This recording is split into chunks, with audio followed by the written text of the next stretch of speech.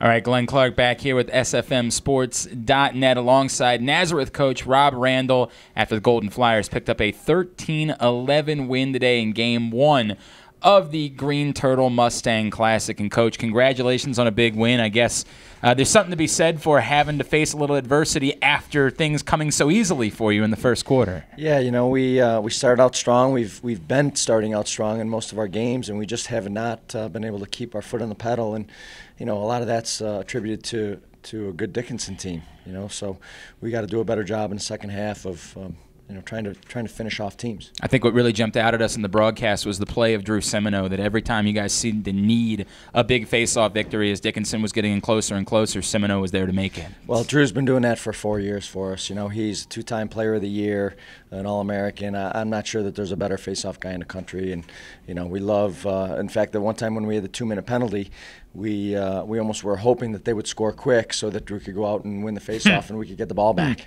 No doubt about that. Luke Wooters, Troy Heffel, they've been good for you all year. Once again today, they combined for 5 goals. There's not a whole lot more to say about them other than they are, it seems to be, sort of the lifeblood of your attack. Well, I mean, they do a lot of different things for us. They're very dynamic. You know, they can run from up top. They can dodge. They're great off-ball players. They're great on extra man. So, yeah, they're definitely the leaders of our offense. And, you know, again, they've been doing this for 3 years, so we're excited to have them. Quick turnaround for you guys as you take on Greene tomorrow. What is it you tell the team? Do you change anything in your approach when you play games with this quick of a turnaround? You know, not really. I just got done talking to the team, and we need to get something to eat and rest up and stay off our feet. And get ready for a great Greene team tomorrow afternoon. And then just finally, the experience here, being part of the Green Turtle Mustang Classic and having so many good teams on the field and the atmosphere here in Owings Mills. It's awesome. I mean, outside of the national championship, this is the best Division III venue that you can be in. It's a great tournament. It's a great thing to be a part of. We feel very privileged to be a part of it, and we want to continue to be a part of it. Nazareth today, a 13-11 win over Dickinson in Game 1 of the Green Turtle Mustang Classic. Coach Rob Randall, congratulations. Thank you, Glenn. I'm Glenn Clark for SFMSports.net. Christian Payne joined by head coach David Webster for the Dickinson Red Devils. The final here from Mustang Stadium, 13-11 in favor of Nazareth. We look to the second half, Coach. The first quarter, one you want to forget, down 5-0, but you look past that. Your team was fantastic today, and a guy with 3 goals next to his name, a hometown guy at that from the Oil Blake Field, Tyler Llewellyn. So talk about his play first off in the second half and the spark he gave you here today. Well, I can't look past the first quarter, unfortunately, and it's something we've struggled with all year, is competing for a full game. And continue to be plagued by that. Sure, happy we competed much more consistently in the second half. And Tyler, who was sick, we weren't even sure if he was going to play today. He's got the flu real bad, but he played with a lot of composure and made some great plays. Dickinson moving into the second half, a lot of momentum out of the huddles. Some guys on the defensive end stepped up too.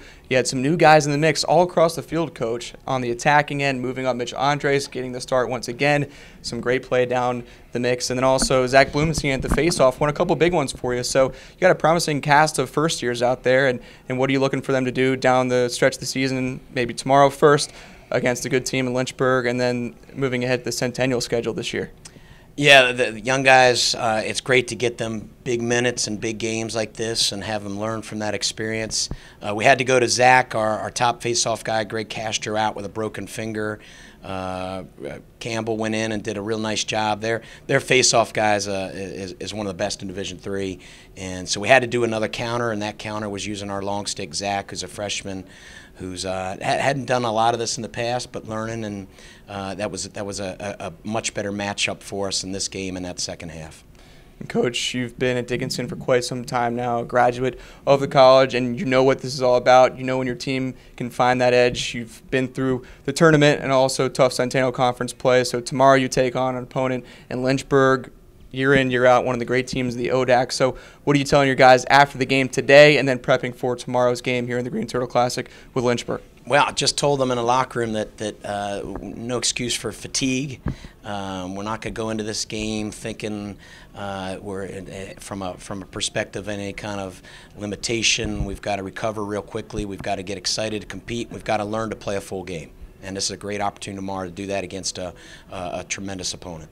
Head coach Dave Webster for the Red Devils. Coach, best of luck tomorrow in the 2015 Greene Turtle Classic and throughout the spring in the Centennial Conference. This was a great event. Happy to be part of it. Thanks, Greene Turtle. Thanks, Stevenson. Great to be here. Thank you, Coach. For Dave Webster, I'm Christian Payne for SFMSports.net. Dickinson moving into a matchup tomorrow with Lynchburg. For head coach Dave Webster, I'm Christian Payne. Thanks for joining us here on SFMSports.net.